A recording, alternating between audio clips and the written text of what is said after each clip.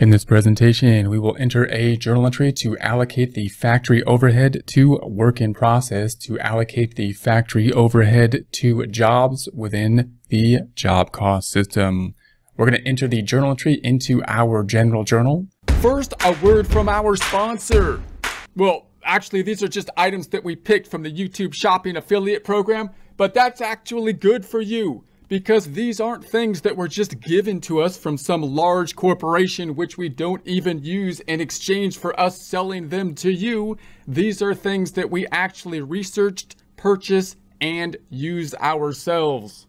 Bayer Dynamic, not sure if I said that right, but this is the DT770 Pro 250 OHM Studio Reference Closed Back Headphones. I wear headphones basically every day for a large part of the day. They are important to me. Therefore, I've gone through many different kinds of headphones. I've had these for some time and they've worked quite well. They fit over my ears, but I'm still able to put my glasses on under the headphones not pinching too tight on the glasses to give me a headache, which is nice. The quality of the padding is good, and it has lasted for some time. I've had these for some time now, and they haven't gotten all torn up on me or anything like that. I also like that I have a cord when I'm doing my recordings as opposed to a USB centered headphone, because that frees up a USB port, and I find the USB headphones to be less reliable. They come with an audio jack that looks like this, which is useful for me because that plugs into my audio interface. However, if you want to use the headphones for some other purpose, I believe it's fairly easy to get a converter to other types of audio jacks. If you would like a commercial-free experience, consider subscribing to our website at accountinginstruction.com or accountinginstruction.thinkific.com, where we have many different courses. You can purchase one at a time or have a subscription model giving you access to all the courses. Courses which are well organized, have other resources like Excel files and PDF files to download, and no commercials.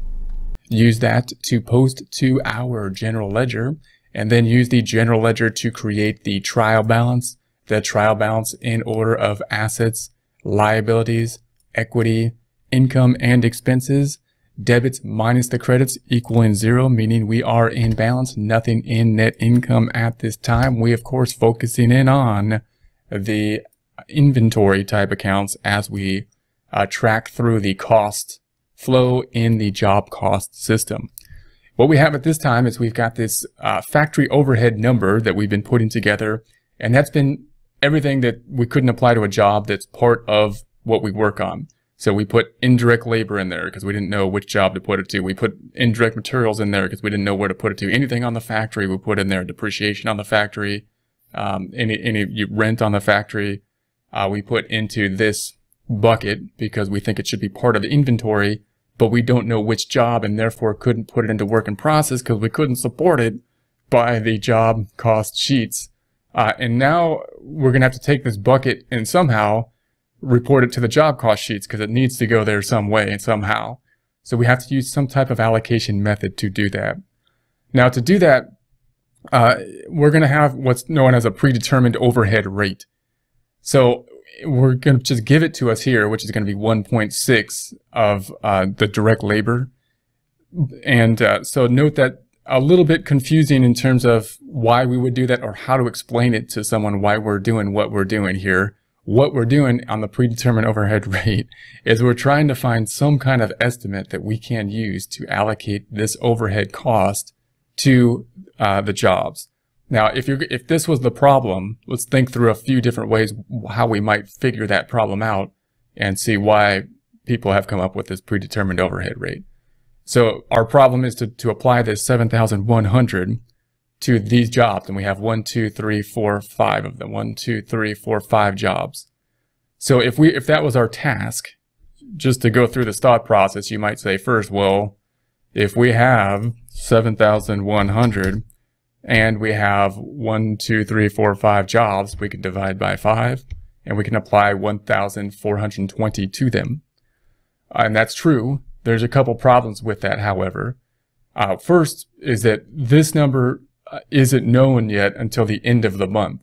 So, and we can't wait till the end of the month to know what's in there. And usually in this problem, we recorded it all of the expenses first, and then we applied it out afterwards, because it's easier to see the flow that way.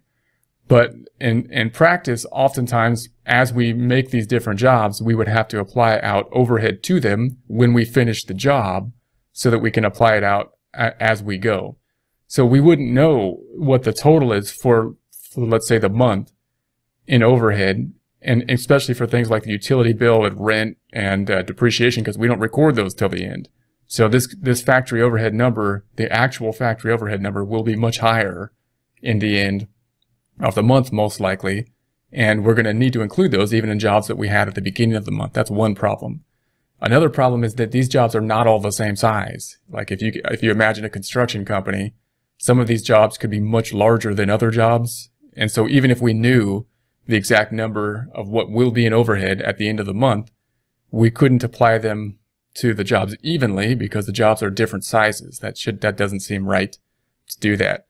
So what we need to do is, one, come up with some type of estimate of what we think total overhead would be so we can apply it out correctly. And then two, we need to find some way to apply out more to the large jobs and less to the small jobs. That's our task.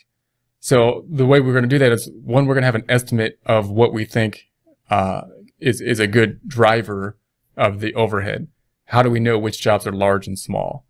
One way is we can say, well, the jobs that have more direct labor are larger than the other jobs.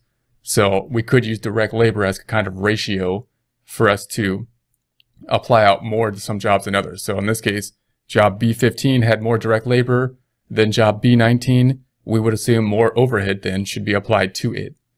So we're going to use direct labor as not as part of overhead, because it's direct labor, it's not overhead that went directly to work in process, but as a way to see how big one job is to another in comparative, a ratio type of analysis. So, and we're going to have to estimate it because we don't know this year what's going to happen. So we'll have to estimate it. Probably the most simple way is based on last year's numbers. We're going to look at last year's numbers, look at total direct labor, and then make any adjustments we have to it. And then we're also going to look at the total factory overhead, probably from last year or last month's overhead, and figure out how much it was, and then make any adjustments to it for this month that we think based on our projections. And then what we'll do is we'll just take the overhead divided by the direct labor and use that as a ratio. And if we do that, that's where we're getting this 1.6. So we're going to think that, we're going to imagine that process happened. We made some type of estimate about what we think the predetermined overhead rate was based on last year's numbers and projections into the future. We based the direct labor, same thing. We made an estimate of what we think it will be for the entire month this time based on last year. And we use direct labor because it's going to give us a cost driver that will be relevant to know how big a job is in relation to the other jobs. And then we divided them out and said that we're going to get a predetermined overhead rate of 1.6. So now once we have that, once we're at this point, then it becomes pretty easy to apply this out. It's still a little bit more difficult to explain. So what we'll do is we'll go over to the job cost sheets over here. And what we're going to say, so now we'll scroll over to our job cost sheets and we'll apply this out per job. And hopefully this will make more sense as we do so. So we're going to scroll over. Here's our job cost sheets here.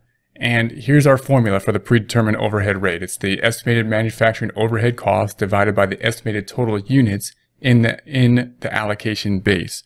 Again, the fact that it's an estimate could be a little bit, we could have a very detailed type of estimate, or we basically could use last year's manufacturing overhead or last month's manufacturing overhead divided by the total units in the activity base, which in our case is the direct labor.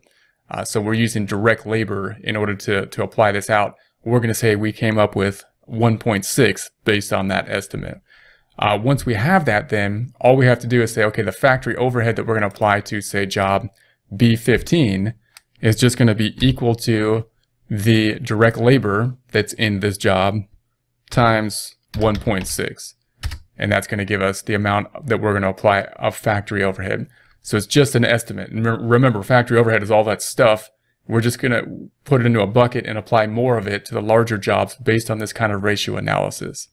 Then we're going to go here and do the same thing. We're going to say this equals the 900 times 1.6. So the factory overhead is 1,440. Of course, it's lower because the direct labor is lower, and it has nothing to do with the direct labor. Factory overhead does not.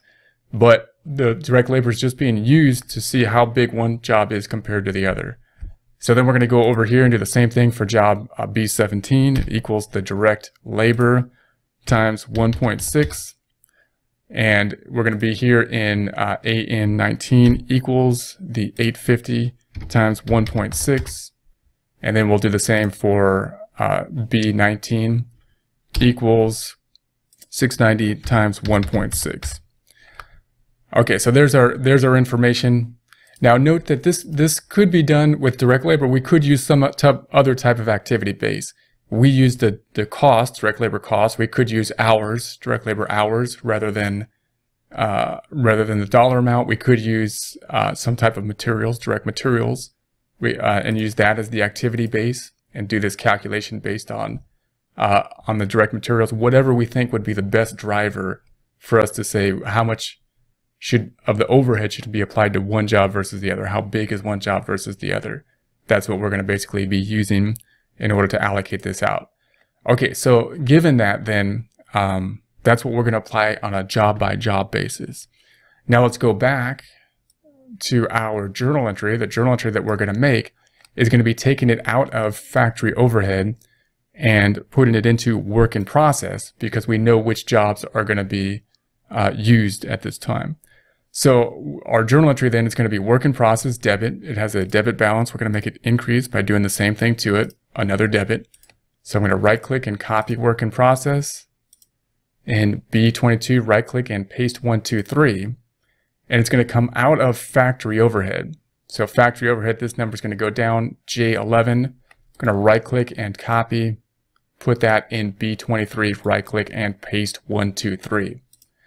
Now you might think it should be that 7,100 that's in there, but remember that's just an estimate, and we may be doing this as we go, so we don't even know what the total number will be at the end of the month, and it's not going to be exact because we're estimating here, so we don't know what it's going to be off for sure.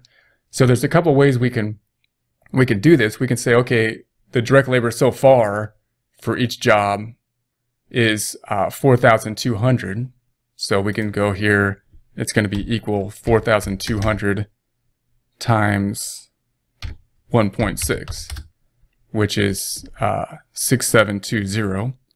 That should be the debit and the credit. We can also, of course, go to the job sheets and say, what did we do in the jobs? Well, we took all of these direct labor numbers. Let's just do it with Excel. It's going to be this number. I'm holding down Control, highlighting this number. This number, this number, and this number adds up to 6,720. So that's what we're using. So I'm going to, and of course it's the same number because it's just a ratio. So if we add up all the totals here and multiply it times 1.6, we'll get the same number. So we'll go all the way to the left again. So there's going to be our journal entry. So let's post this out now. Here's the work in process. Here's work in process. So it's like, what is that, the fourth account. So we're going to go to work in process. We can now post it to work in process because it's now supported by the job accounts. So we're in S11 equals, going to scroll back down to that 6,720 and enter. That brings the balance from 6,430 up by 6,720 to the 13,150. And that then, or this number, is being used to create the trial balance. We're out of balance by 6,720. Then we're going to record the other side, the factory overhead. Here's factory overhead. It's going down this time. So it's here, and it's down here on our trial balance. So we want to credit this time. So we're in T29. We're going to say this equals, we're going to this credit in D23. It's going to bring this 7,100 down by 6,720 to 380. And again, it's not exact. You'll notice it's off a little bit because we're at the end of the month right now. Those are all our jobs for the month. It's still not exact because we had to use an estimate. So, and that's fine. We're going to say that's okay. And that should put us back in balance here. Brings the factory overhead down.